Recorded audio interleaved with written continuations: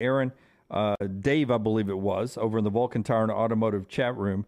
If you were starting a bourbon collection, what are 3, 4, 5 good bourbons to start with? What's your advice if you're starting a bourbon collection? Man, first off is to listen to your taste buds. And there's going to be a lot of people out there that judge you, but you have to drink it. So find something that's your everyday drinking bourbon. For me, my everyday drinking bourbon is like a Buffalo Trace. If you can find it in the state of Alabama, the allocation's not great.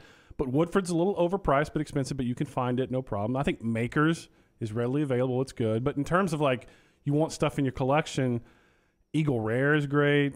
Weller is great. You can't really find it that easily, but it's not expensive if you can. Henry McKenna 10-year is phenomenal. Put that in your collection. But the stuff that you can readily find is good for everyday drinking bourbon too. Just don't. I know it's intimidating for people to start the process because they view it as sort of snooty. Right. And people judge you if you put too much ice in it. People judge you if you put water in it. People especially judge you if you mix it.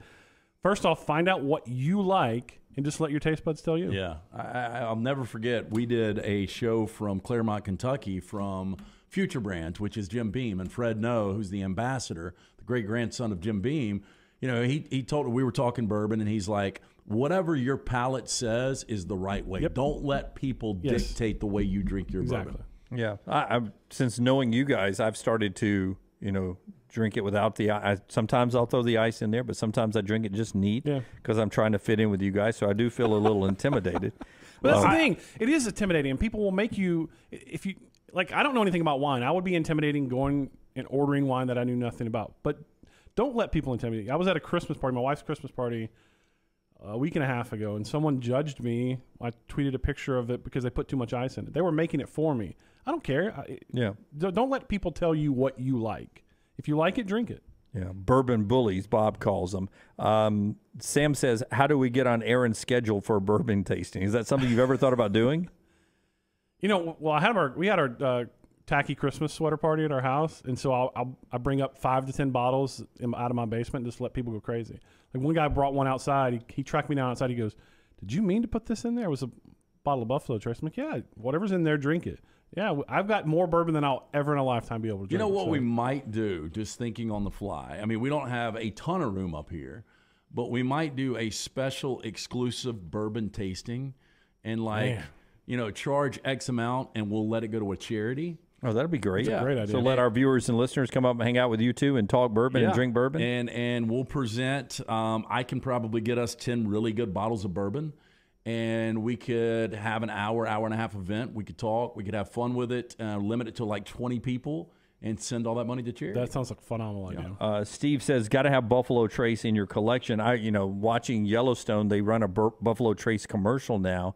And then there are other bottles other than the signature Buffalo Trace, like Weller's and Eagle Rare. Is that part of the? That's part of the Buffalo Trace family, as is Blanton's. Okay, Blanton's is part of that. Now they don't make it, but they distill it for them. Pappy is actually Buffalo. Housed under Buffalo Trace. Eagle Rare is so good. And Buffalo Trace. So I had a friend come over on Saturday night, and he showed up his just housewarming gift was a bottle of Buffalo Trace. That's a good gift. Well, yeah, and then we had a Dirty Santa party, and he forgot to bring a present. He goes, "We can just put that in there." And I said, "No, that's mine." No. Yeah. Of course, it was gone the next day because everybody got into it. Zach says, "Bringing the Evan Williams Green to this?" ?